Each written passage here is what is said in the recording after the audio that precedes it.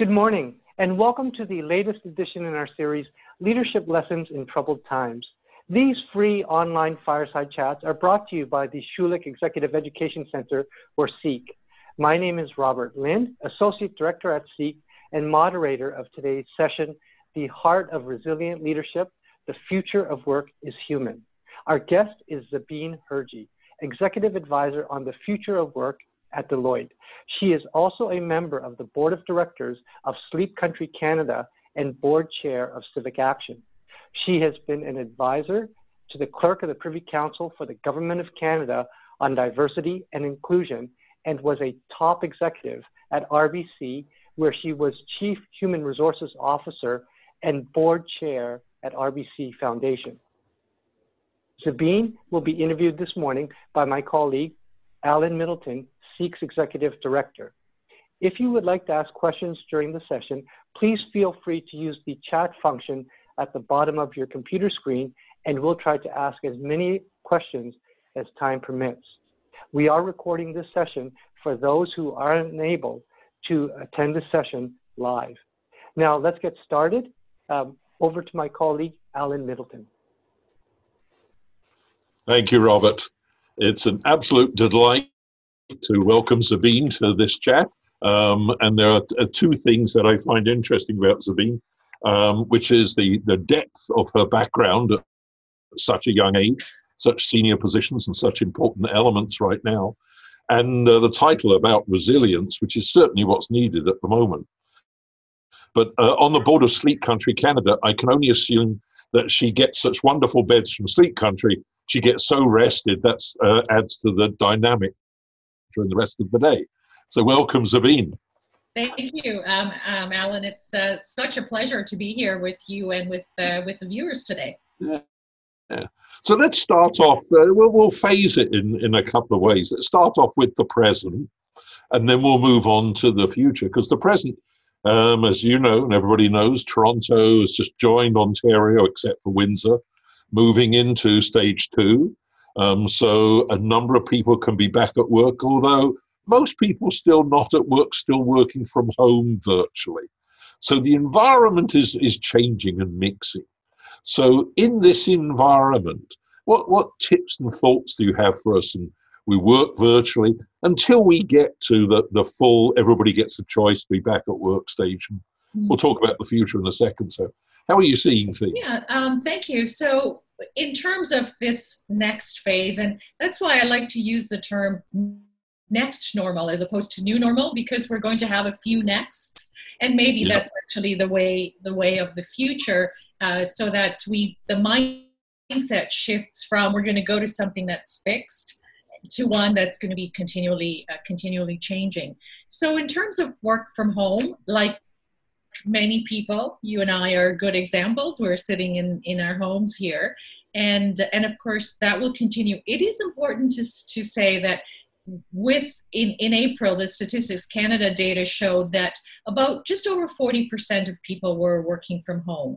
So there are a lot of people that are not able to work from home. So we are talking about a particular segment, and people have already formed some of the habits. I think they say it takes 60 days to form a new habit.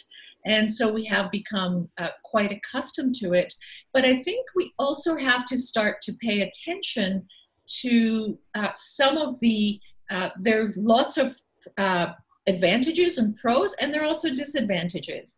And one of the things that I think about is isolation. People are feeling isolated, the need for social contact. Certainly with the weather better and some of the opening up, people will be able to go outside more, but work is an anchor for many of us around that. And how we are paying attention to that as employers and as communities will, I think, now become more important as we go past this 90-day. Do you think that will stick? Because you're absolutely right. A lot of talk now about mental health because of these issues.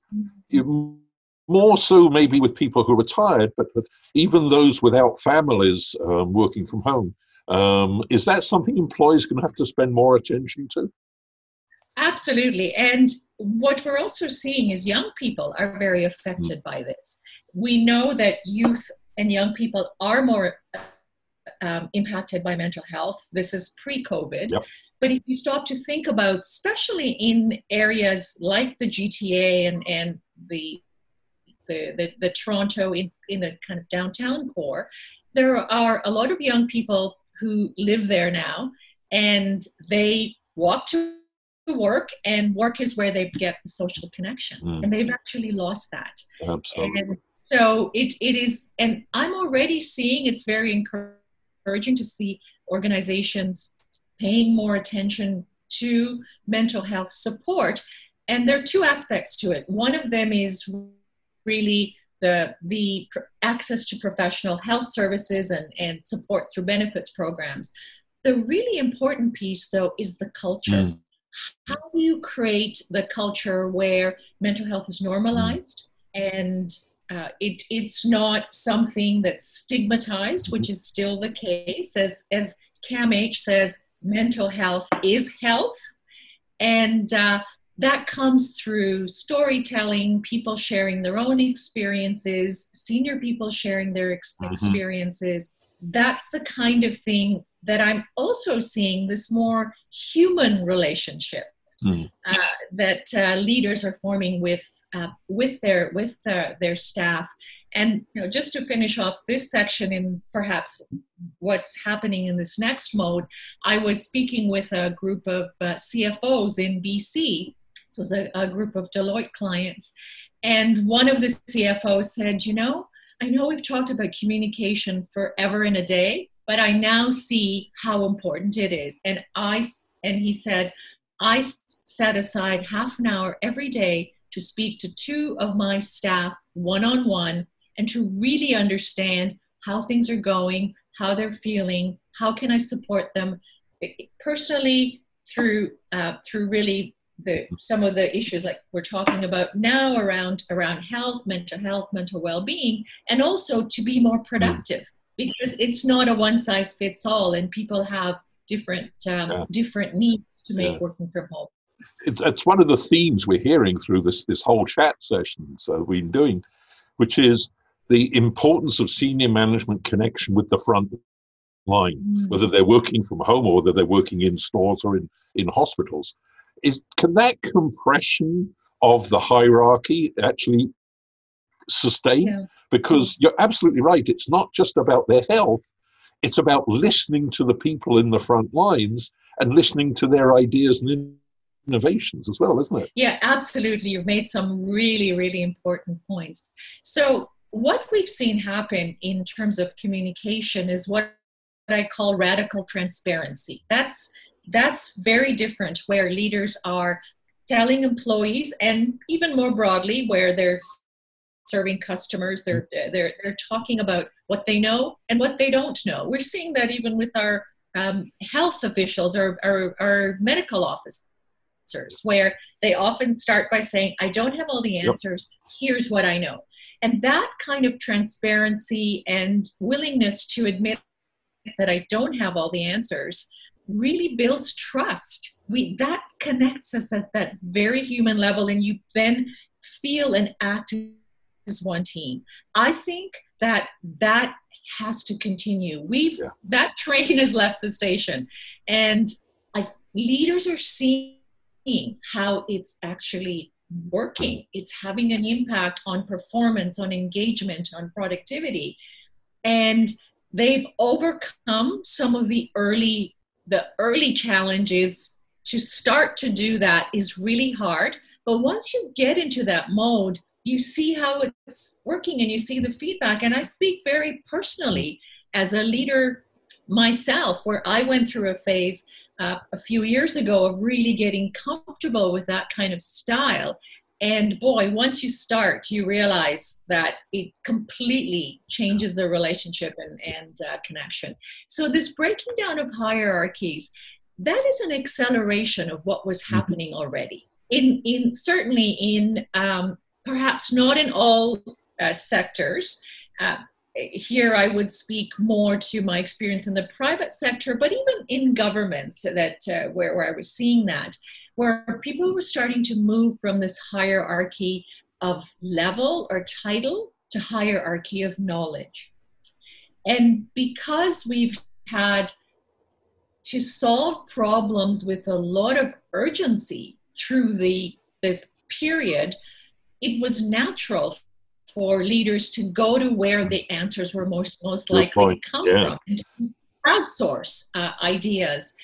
And again, seeing how it's working. I was just with a CHRO of a couple of very large organizations yesterday, and they were talking about how this has really changed. But what it means, the parallel change required there for it to stick. As a leader, you have to also be more willing to give up control and to move from, and this is Adam Grant's language that I'm using here, but to move from micromanagement to macro management. Absolutely. You set the context, you set the direction, and then you let people go. Absolutely. But along with that comes, and I'm going to put a little bit of a negative in for a second to allow you to go for the positive. Along with that comes training and development of our people, so that those front line, that flattened hierarchy, that trust we give out, and I couldn't agree more with you, we need to train people better. And Canada does not have a good record on this. I'm just going to quote some numbers. According to the World Talent Ranking of the World Competitiveness Handbook, we're number 22 out of 63 in the world in the importance placed on employee training. The top ones have been the Scandinavians and Germany, and even China and Japan coming up. And even in the other international survey, the World Economic Forum, its Global Competitiveness Report, puts us number 22 in the world on the extension of staff training. So we haven't put our money where our mouth is in the past. Do you think that can change? Because that upgrading of skills is so critical. Yeah, so absolutely. And then those numbers have been pretty consistent with OECD numbers as well. In the case of OECD, Canada is somewhere in the middle. So I would respond to this in two ways. The half glass full and the glass half empty. Let me start the half empty first. And absolutely, when you look at those numbers, they are low, and we need to see businesses step up and really incorporate training in a similar way that we move to health and wellness benefits being part of, really being table stakes. Those are there to help people stay healthy, and when they're healthy, they're productive in the workplace as well. The learning side is actually to help people ultimately stay healthy as well, because it's about jobs, it's about not having more confidence that they will be able to adapt, they'll be able to take on new roles. And so it has to become much more of it's not a nice to have, it's a need to have. So there I also see opportunities for government and educational institutions and organizations and employees to actually play a different kind of a role, because not all organizations are the same. My history comes from a large organization, a bank, where that is something that's easier for them to do. They've got a different kind of resource base to work with. I also think that as workers, we have a different role to play, and this is where lifelong learning is certainly gets talked about, and it's certainly something I personally believe in. I have retired from my full-time one job career to be doing many different things, but I'm constantly learning. But the way I like to think about it is back to the health and wellness. You go, once you finish university, you don't stop your health and wellness activities. They are lifelong, and trust me, the older you get, the more you actually need it. You'll eventually find out, not yet. And so for me, how do you make learning part of the DNA, and how do you build public-private support structures to really enable that? Very quickly on the glass is half full. Here, there is in my mind, there is also some modernization of the data required. And what I mean by that, it captures formal training dollars spent. It doesn't capture on-the-job learning. Right, no, absolutely. It doesn't capture on the time that people spend learning online, and there's so many online platforms. Or attending conferences and debriefing people on the way back. Absolutely. So the how to, we need the data to capture some of that, because on-the-job experience is really very critical, and what's under-leveraged for certainly for business leaders in the audience is internal mobility. Yeah, absolutely. Moving people around more frequently is the best way to learn and develop new skills. And I was fortunate in my career to move from retail banking to operations to tech to credit cards to HR, and that is the probably the biggest learning accelerator, but that never gets captured anywhere. The investment that the organization is making in saying, you know what, we're prepared that that person's going to take an extra 3 months to get up to speed, but we know the payback is going to come. In fact, a very famous corporation used to have a nickname internally. IBM was often called by its employees, I'd be moved, because IBM put so much emphasis on training, retraining, and moving people around. In this world of the future, you know, part of what's being talked about now is inclusion and diversity as issues, with obviously Indigenous peoples, Black Lives Matter, a number of these, which has raised our awareness of the need to address this. Because those are also sources of innovation and talent that perhaps we haven't been paying enough attention to. How do you see that evolving in the future of work? Yeah, well, you know, that is an area that I have been involved in and a champion of for many decades, actually. And so you're right, we have made progress in some areas.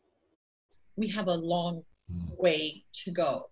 And what we're seeing through this pandemic, and some of it I think has come from the experience in the pandemic, we've seen people unite around common predicament, common purpose, and globally come together and say, this needs to change. So that's the starting point. Business leaders, institutional leaders are certainly turning up their the focus, the attention, and really starting to look at inclusion, I think, in a more disaggregated way. It's not, there's so many different aspects that are involved. So if I bring it to the Canadian context, this is the time for us to really move at COVID time, is what I call it. Think about work from home. Virtually overnight, 40% of people were working from home. We could have never imagined, we could have never planned for something like that. There would have been so many obstacles. Oh, we need more data. Oh, we need to figure this out. Oh, we need to do a pilot. Guess what? No time for that. We'll do it, and we'll figure it out, and we'll iterate, and we'll build the relationships and the trust, and we'll figure it out together. And so I think it's absolutely essential for organizations and individuals, I do want to say a word about individuals, to listen and learn, but we need to move in taking action in tandem. There are many no regrets actions that don't require more data. And they need to be tangible, and they need to be genuine. And I'm encouraged by what I'm seeing, but we can't lose momentum, because to your point, I talk about building a future of work that works for all. And that's not the all is not just the individuals. When it works for individuals, it works for organizations, and it works for our country. Absolutely. Absolutely. It is an absolute win-win, and now it's become more mainstream. It's more, we talked about normalizing mental health, for example. It's moving much more to the C-suite level, but let's not lose the momentum. If I could maybe just say something at a personal level, because a lot of the institutional organizational issues, we're talking about systemic racism and systemic discrimination. We as individuals can also have a huge impact. You know, I step back and I've been reading a lot of posts and articles and books, and really to build my own knowledge. And one of the things that is really, really clear is that this is also about the heart, not just the head. And the systemic barriers are about the head. And if we all were to step back and say, what am I doing that is, it's not enough to say I'm not a racist. It's what we need to be is anti-racist. And that's very different. So what are we doing in our day-to-day behaviors, in our day-to-day interactions? It's those subtle things, the subtle, sometimes called microaggressions, that have a cumulative effect on people. It's not sometimes you hear people saying, oh, you're just making a big deal. It's just a one-time. No, when this has happened over and over again, it's exponential. And I'll close here with one of my favorite quotes from Maya Angelou on this topic. And she says, people will forget what you said. People will forget what you did. But people will never forget how you made them feel. And we all can make people feel differently. Absolutely. It's interesting because not only in this context, but in general, one of the things we've been hearing in some of my activities is, as we've had the online world, you've had the kids walk in the background. You've had the family walk in. You've had the dogs and the cats, or in one not-for-profit I'm involved in, a donkey, because she's chair of a donkey organization. And all of it's suddenly humanizing, and people have talked about understanding the person as more whole human than just the work role. Again, is that something we can continue? You're saying we have to. It's that human instinct you talked about. Yeah, I first of all, absolutely, we have to continue, and there will be pressure to go back to the past. But think about it, this crisis is the worst that most of us have ever experienced, and it worked in a crisis. So imagine how it could work in different circumstances when we're not dealing with everything that comes with the crisis. I've been doing a lot of convening and conversing with people, actually mostly online through LinkedIn chats that I have, and people are saying things like the masks are off, and how much of a difference that makes. I love that. Yeah, because we don't realize how much energy goes into hiding some part of who we are and taking away from productivity and performance. And once people get to know you and also get to see that it doesn't matter level, at the end of the day, we all have the same basic human desires and lives. Our children, our families, what's important to us, what things they may never have known about us. And it's become an equalizer. It's shown us that the connection at humanity is one that really takes away many of the aspects of people that are related to job or title or things that have come along the way, as opposed to if I think about diversity, what binds us is our similarities. And what makes us stronger and makes us more innovative and and productive is our differences. Yeah. And this allowed us to see those similarities, regardless of what you look like, what religion you are, ability, sexual orientation. All of a sudden, it's like, oh my God, yeah. We have so much in common. Yeah, yeah. Just to feed in those awful two letters that a lot of us talk about, AI. Mm-hmm. Conceptually, and I'd like to move in towards the future of work.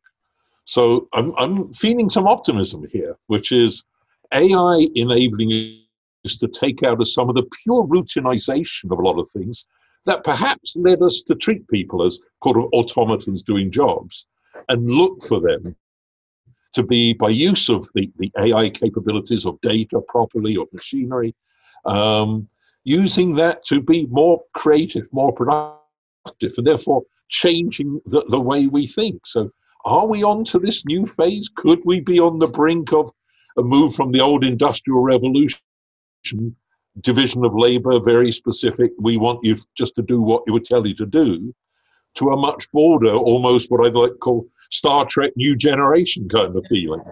Can we be there? So my answer to that is yes, if. So I want to talk about the if. So good. I think that the yes part is even something as simple as our smartphone. It's full of AI apps with AI, right? And sometimes it's quite annoying, like spell check. It still doesn't, it still changes Zabeen so that it needs some expansion in diverse names. So the thing is, it's pervasive. We don't even realize how much AI is already there, because it's behind the curtain, and it does make our lives simple, and it's routine work, but it's also work. MRIs, for example, are read by AI better than radiologists.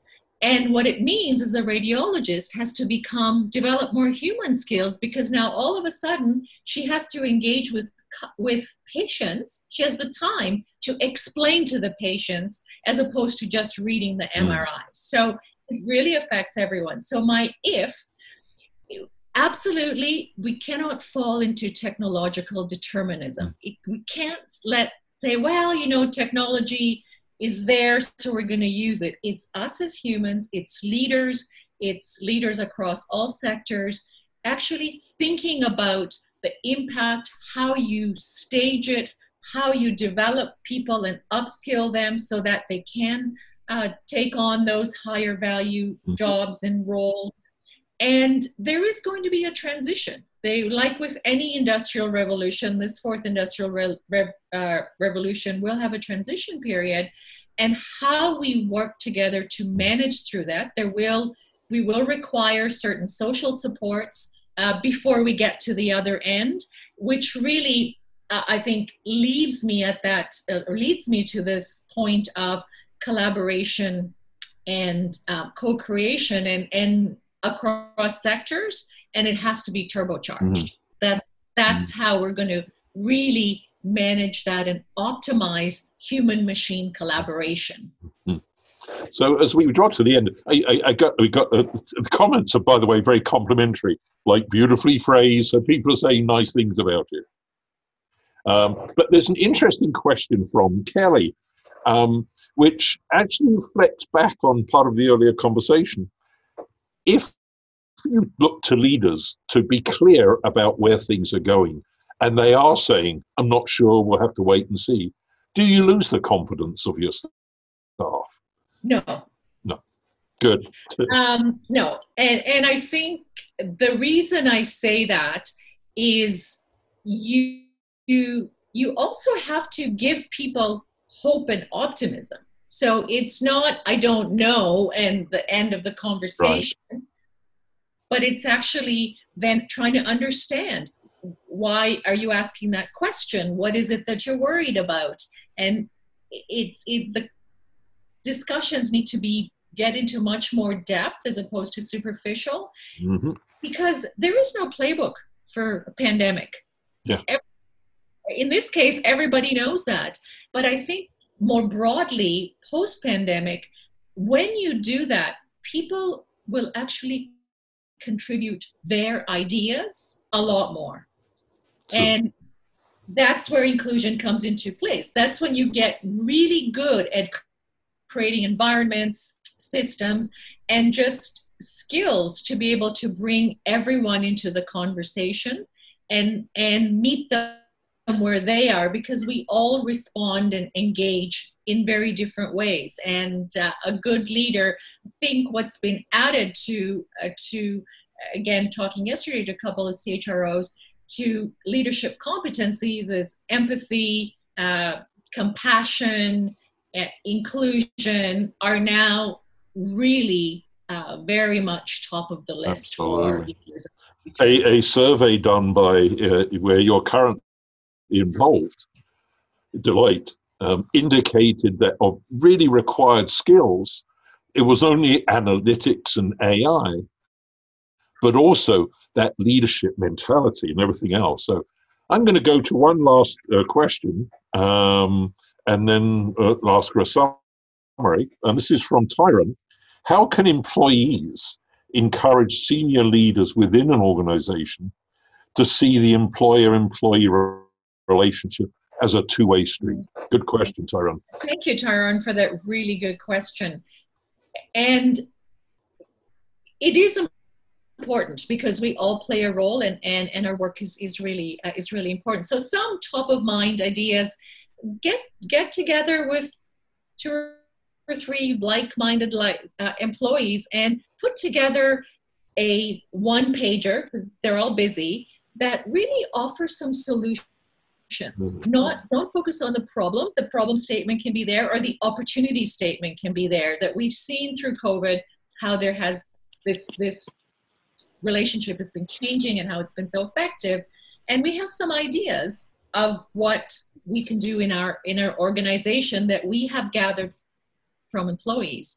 And I've found in my experience, a lot of times managers and leaders are very open to that when there are solutions attached to it, because you've made their job a lot easier. Excellent.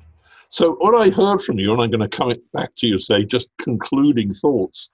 Wonderful thought, which is upgrading skills and improving your capability is part of health and wellness, along with all the other really important things. That we need to think about divergence and inclusion as not only a human thing to do and to recognize your own biases, but also critical for the innovation and in stuff we need for the future. And that what we need to do is to make sure the things we've learned through this period about thinking of people in more totally human ways and listening to them sticks and doesn't go back to the past. Any additional closing thoughts from you? I think you've captured it well.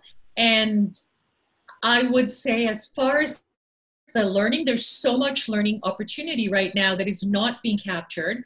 Keep a note of it. I was going to say, keep a diary, but keep a diary. And of the learning, so that you can come back to them. As employees, feel empowered, be empowered to take the learnings, take forward to your employers what things can be done. And if we're all playing a role in that, and really seeing this, the for me, one of the biggest takeaways that maybe we don't talk about as much, we have seen the human capacity to learn and to adapt in ways that we would have never thought possible. The reason we are where we are today and how we've managed through is because every single person living in Canada played a part.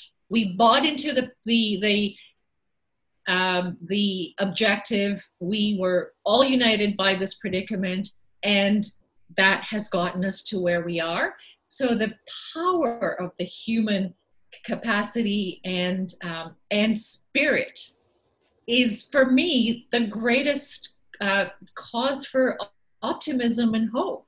And let's not lose it. Let's continue to work together and to really accelerate and get to a lot of the things that we have not been able to for many decades.